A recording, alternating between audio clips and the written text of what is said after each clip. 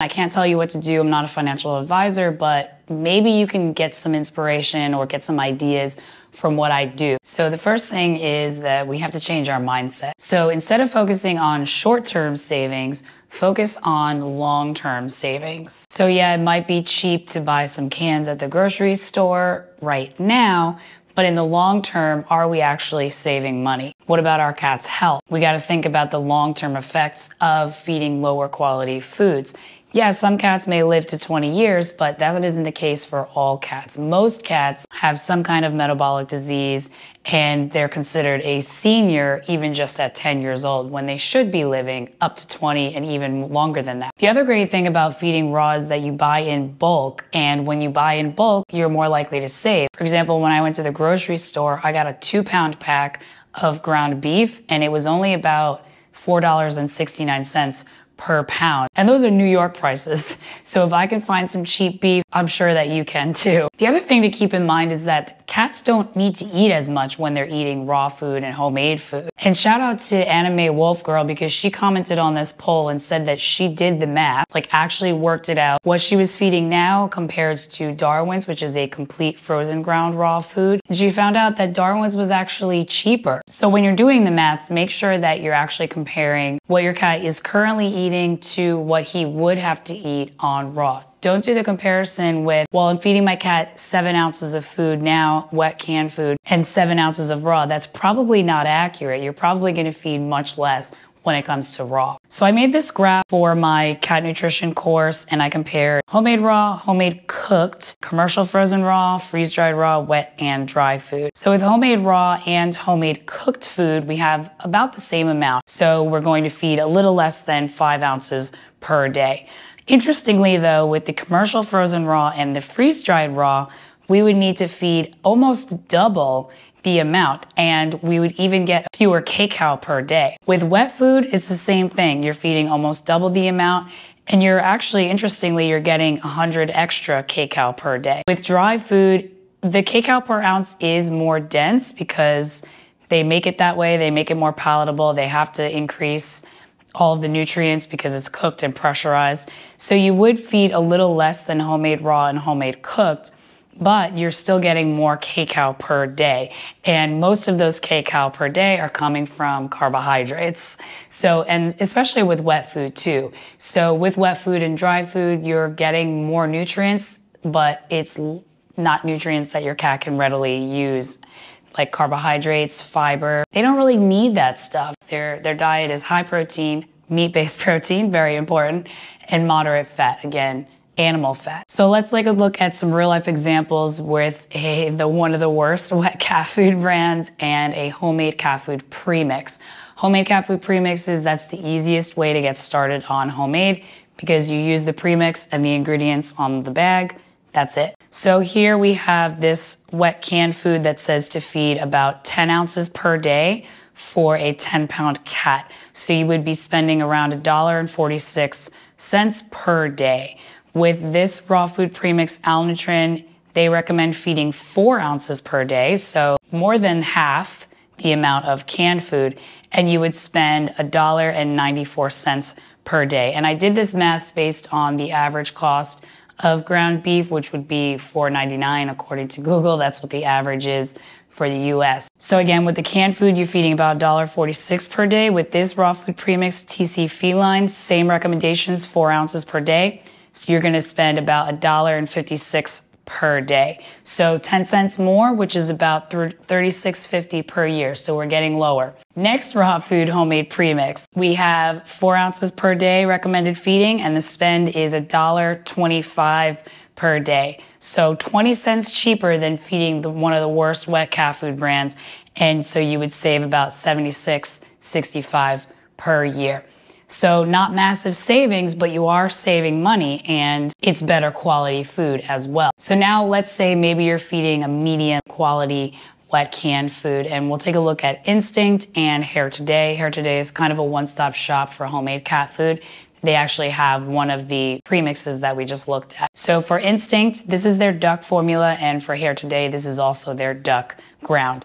So for Instinct, it says about 7 ounces per day for a 10-pound cat. For Hair Today, they would say around 3.5 ounces per day. So again, we have almost double the amount of feeding for the wet canned food compared to the raw. For Instinct, you're going to spend around 60 to 65 cents per ounce. With Hair Today, 56 cents an ounce. For Instinct, you're going to spend $4.08 per day, which equals $1,489 per year. For Hair Today, $1.79 per day, $654 per year. And that's including the shipping costs. Now, depending on where you live, that shipping cost might be more, but if you're saving $835 per year switching over, you can afford to pay for the shipping. So I encourage you to actually do the maths based on what you're currently feeding and what the raw food premix or the commercial frozen raw actually recommends to feed. Do the maths and see, and comment below what you're spending now and what you would spend if it was homemade or commercial frozen raw.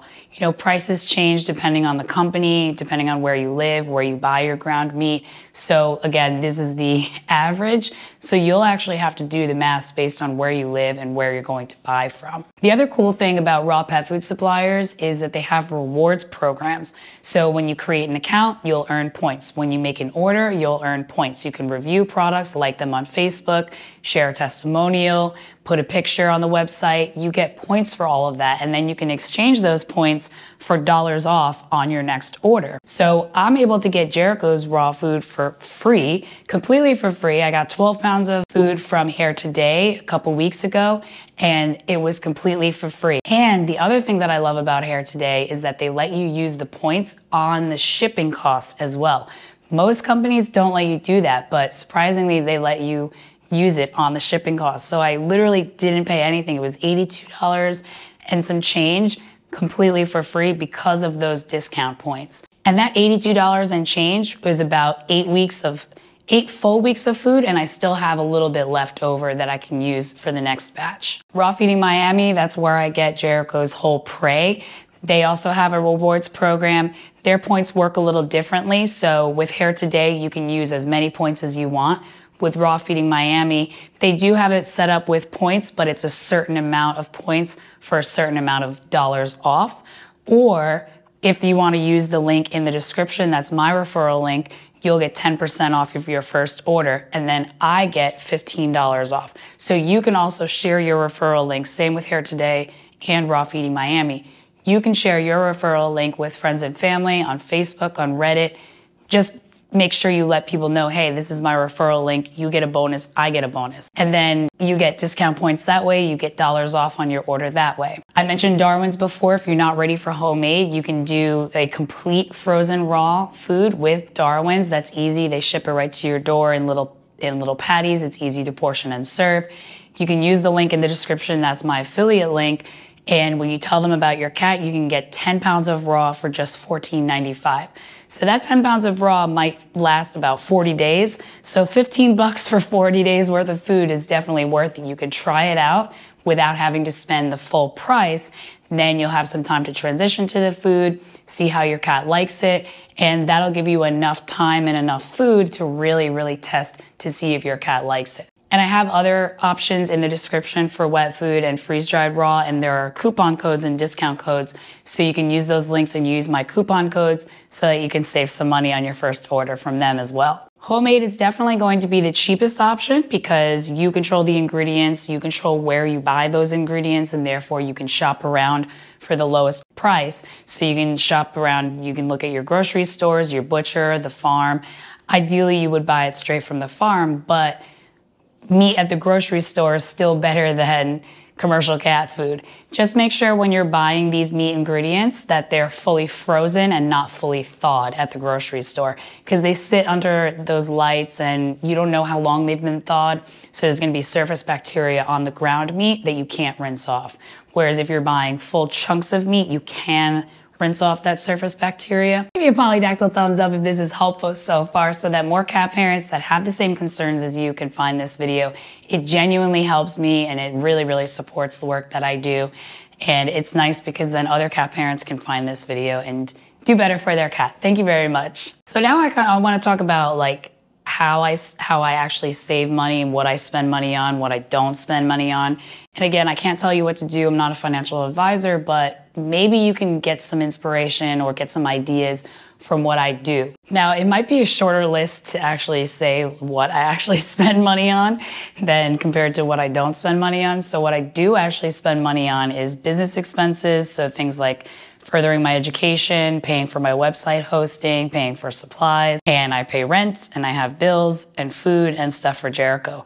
That's basically all I spend my money on. It's just like the necessities. I also use my credit card as if it's a debit card. So I rack up rewards points and then I cash in those rewards points for money. So instead of holding a balance on my credit card and then having to pay interest, I use it as if it's a debit card.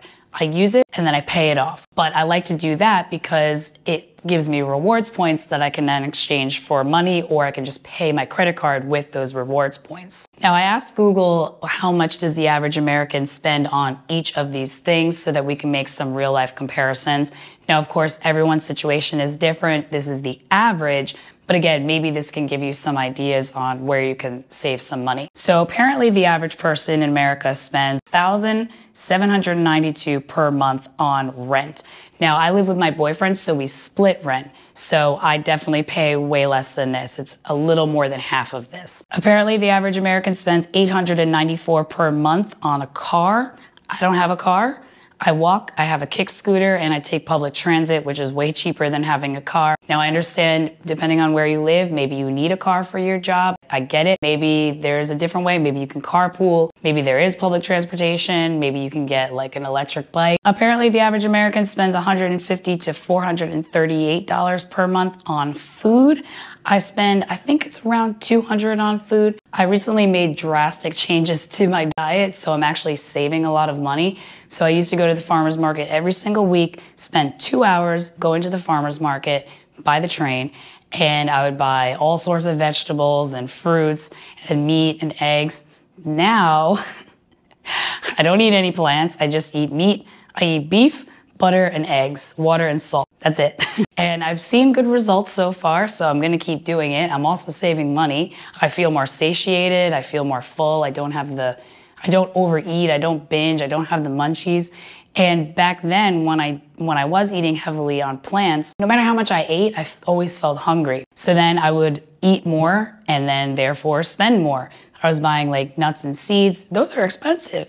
They're like almost the same price as a pound of ground beef. And I'm not going to the farmer's market every week. So I'm saving money and I'm saving time. Apparently the average woman spends $54 per hair trip salon and guys spend around $23. So I cut my hair at home. So, I mean, I've been doing that since maybe 2008. So I've saved how much money every month or every 2 months. Instead of going to the salon to get my hair cut, I just do it at home. Takes about 10, 15 minutes. So think about the time that you're also saving, not actually going to the salon, waiting for your appointment, and then sitting there in the chair, getting the appointment, getting your hair done. Phones, new one comes out every year and it's about $1,000. I've been using the same phone since 2017. This is the iPhone SE. I don't even think they make this phone anymore. So I've saved $1,000 every year by not buying a new phone. It still works. And I text and I call. That's all I really need to do on it. And for my phone bill, I only spend $10 a month. So I don't have a big data plan. I think I have like 1 gigabyte per month that I can use, but I don't need it. I text with iMessage with Wi-Fi and then I call, and that comes with every plan. I don't need data for that. So yeah, $10 a month versus what the average American spends, $114 per month. So I'm saving $104 per month on the phone plan. Apparently the average American spends $120 per month on clothes. I think the last time I bought clothes was last April, so almost a year ago. I don't know if you can tell from my videos, but I wear the same thing in every video. It's not because I shoot all of them all in one day, it's because I just wear the same thing every day. Apparently the average American spends $30 on cat food per month, and I save that because I get Jericho's food for free. Like I said, I use those rewards points, those discount points, and I'm able to get his food for free. I make my own lip balm, I make my own deodorant. I don't really know how much people spend on that. I mean, that's a cost that most people have every month. So the total that each American spends on average is $3,154 per month. And I use the lower end of the cost of food for that amount. And what I spend is about $1,169. So I'm saving $1,985 per month compared to the average American. Now, maybe some of you are thinking, well, I already do all of those things. I already don't have a car. I already make my own deodorant. I already cut my own hair. I don't spend a lot of money on food. Maybe you're already not spending money on all of these things that the average American spends money on. So what's the other solution? Make more money. Now, it's way easier said than done. I completely understand it. But if you're watching this video, you have some kind of a smartphone because majority of traffic comes from a mobile device. So you have something that you can record yourself on, and you also have the internet because you're watching this video. So you already have everything that you need to build a business online. Again, I know it's easier said than done, and I know it's going to take work, but you gotta work if you wanna make money, right? So I started my business in December of 2019, and I started with a website. And at the time I was cat sitting and dog walking. So I had 2 jobs. And some days I would have 13 clients in a day. So that's half an hour a visit and average half an hour travel between visits. Sometimes the travel was a 10-minute walk. Sometimes it was an hour and a half train and bus ride. Sometimes I had to take a train and 2 buses just to get to the visit. So I was busy, to say the least. So I would wake up typically around 5 or 6, out the door half an hour later, then would have a break around noon because my visits were AM and PM. So I'd have a break around noon. I would get right to work on my website. Spend time with Jericho and then go on my website. Leave around 3 and then get home around 9 PM and then take a shower, go right to bed. Next day, do it all over again. Any free time that I had, I dedicated to my website. A lot of people ask, like, oh, is it too late? It's only too late if you keep pushing it off. I personally think that building an online business is way easier, especially now with all of these different platforms and the internet. Work on it in your free time when you have the free time, because again, we're focusing on long-term savings and not short-term savings. So yeah, you're dedicating a lot of your time and energy to it, but you're investing in your future, you're investing in that long term, because the more years you have of your online business, the more money you're going to make. Basically, all it comes down to is, are you entertaining people or are you helping them solve their problems? Ideally, you would do both because you want to be entertaining. So if you have a skill, if you have something that you know how to do, that other people want to know how to do, you can make money online. And some of you are older, I get it. Technology, maybe you aren't so strong in it, but there are plenty of people that are in the older years that are doing stuff online. Like there's this guy that gets a bunch of food and eats a bunch of food and does ASMR. He's older and he's got millions of subscribers, millions of views on his video. There's another guy that cooks completely outside. I think he's in Texas. He's older. He gets millions of views, he gets millions of subscribers. There's a channel called Dad How Do I, and he teaches people how to clear your drain, how to fix this, how to do that. So really there are so many different ideas that you can do, and there are so many different ways that you can help people online. And it's really fun and it's rewarding, and it can also be your business. Check out this video right over Mia if you want to see more details about how I make money online. Thank you so much for watching.